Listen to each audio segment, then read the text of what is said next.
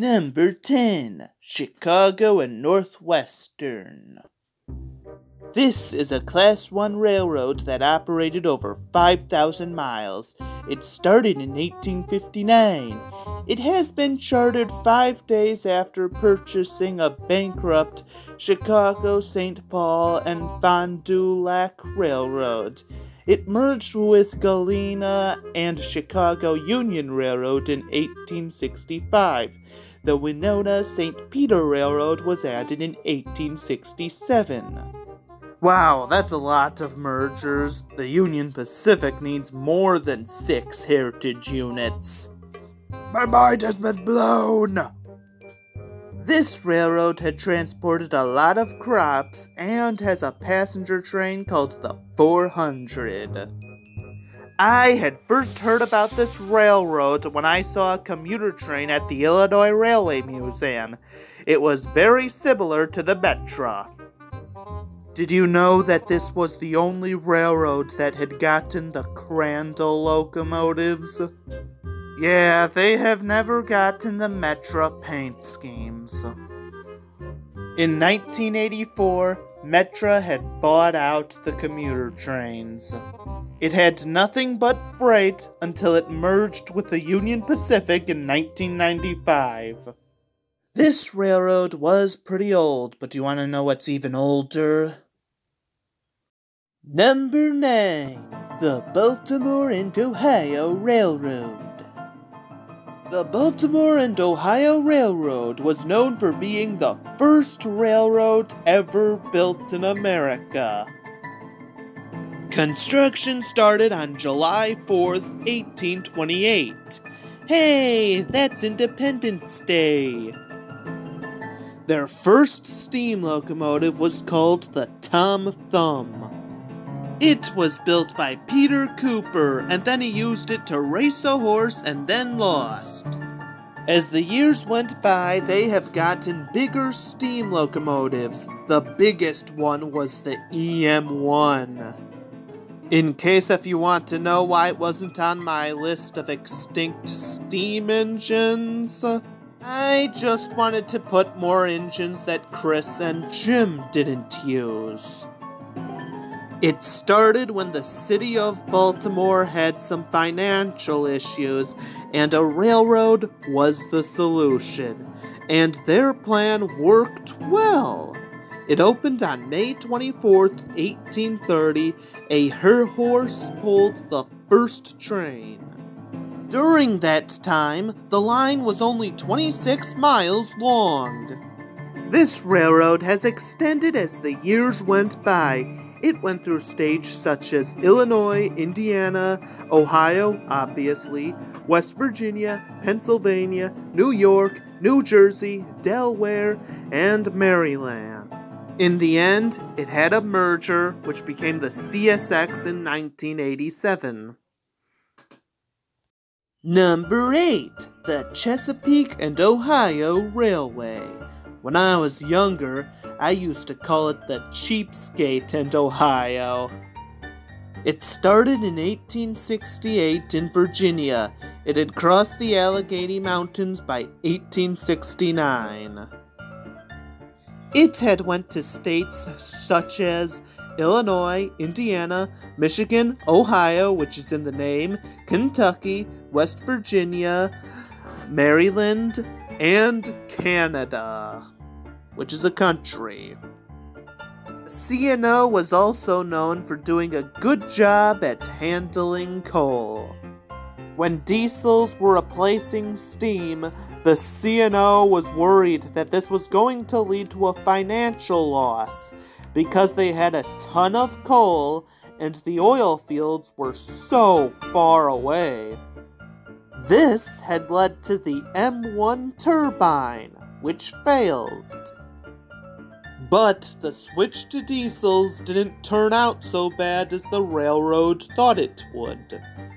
In 1973, it became the chassis system, which later on became the CSX in 1982.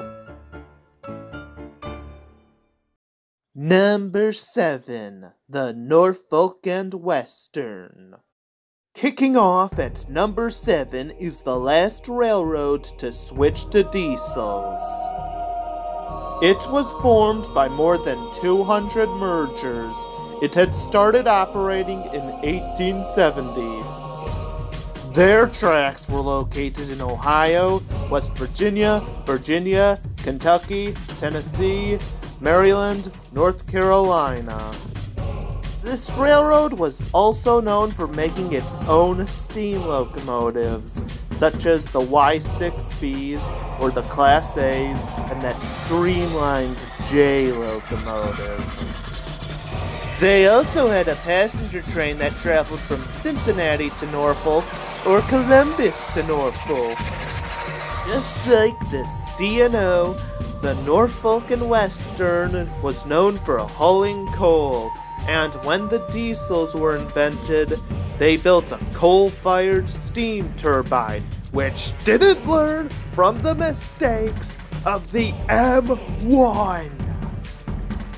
The switch to diesels also wasn't so bad, but I have always known this railway for the steam engines. In 1980, it teamed up with the Southern Railway and became Norfolk Southern in 1982. Number 6, the New York Central. This is the most common road name I have collected in O-Gauge. If I was gonna make a layout with one road name, it will have to be New York Central. So far, I have collected a New York Central Legacy Hudson with whistle steam and water scoop spray, a New York Central Dreyfuss Hudson, a New York Central K-Line Hudson which broke so I sold it, a New York Central S2 Electric, a New York Central GP30, and you all know I have the Vision Line Niagara. Oh, and I also want a Vision Line Hudson so badly. It was founded in 1853 by a man named Cornelius Vanderbilt. They had a streamlined steam locomotive named after him.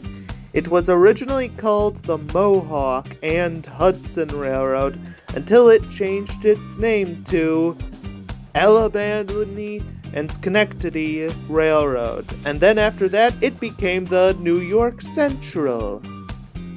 It started running between Allegheny and Buffalo, and then it expanded to states such as New York, Pennsylvania, Massachusetts, West Virginia, Ohio, Indiana, Illinois, Michigan, and even Canada. The eastern side of the railway had switched to electrics because a steam locomotive had went through the tunnel under the New York City and sprayed so much smoke that it was hard for the driver to see and caused an accident. It was tragic. City had banned steam locomotives before diesels were invented. Some passenger trains, like the 20th Century Limited, would have to uncouple a steam locomotive and couple an electric up on the front halfway through the route. This railroad was the first railroad in America to have streamlined steam locomotives. This railroad also has one of the best passenger trains, the 20th Century Limited, as well as my favorite steam locomotive, the Hudson. New York Central has also kept the passenger trains fast with the water scoop. You know, because their trains don't have to stop for water. But they do have to slow it down. It could only go 40 miles per hour with a 12-wheel tender, but 80 miles per hour with a centipede tender. So they decided to use this tender more often. They painted it for the Dreyfuss Hudson I can't say the same for the Empire State Express Streamlined Hudson. The Empire State Express Streamlined Hudson looks a lot better with its old tender. The railroad lasted for 115 years and came to an end in 1968. Number 5. The Pennsylvania Railroad. I have also collected a lot of PRR engines back when I was running HO scale trains. I have gotten an M1B, a T1 duplex, a K4, and a decapod, but I had switched to O gauge. Now I have a 4. Yeah, I would have had 5 if my B6 didn't break. It started in 1846. Its first line was in, you guessed it, the state of Pennsylvania. That first line traveled between Harrisburg and Pittsburgh, Pennsylvania. Like all railroads, it expanded over the years, and wow, that's a lot of tracks in that little area. I have to say, the post-war Pennsy steam does have a very unique look. For the streamliners, they hired Raymond Loewy to design them. They did have a lot of passenger trains, such as the Broadway Limited, which travels from New York to Chicago. I have already explained why the New York Central switched to electrics on their northeast side of the line. They did the same for the Pennsylvania. So the Pennsylvania Railroad does have a lot of electric locomotives. My favorite's the GG1. This railroad is also home to the famous Horseshoe Curve, which is very busy. It's a steep incline and surrounded by mountains. This curve is now a landmark. This railroad is also a business rivalry to the New York Central. This road name has come to an end in 1968. You know, these railroads have been close together, and why doesn't anybody think it's a good idea for these two railroads to, you know, emerge?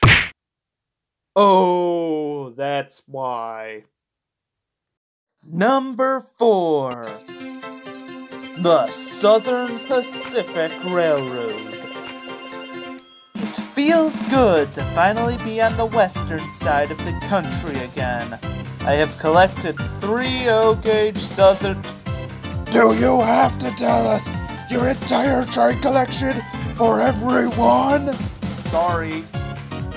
It was founded in 1865 as a land-holding company. It went to states such as Oregon, California, Nevada, Utah, Arizona, New Mexico, Texas, Louisiana, Arkansas, and Missouri. One thing that could lead to the passenger trains being so good was that the railway was surrounded by mountains. That would lead to a more scenic route with a lot of mountains. I actually love the high bridges. This railroad also has a lot of paint schemes, such as the Daylight, Golden State, Black Widow, Bloody Nose, Halloween, and Popsicle. And let's not forget about that failed attempt to emerge with the Santa Fe.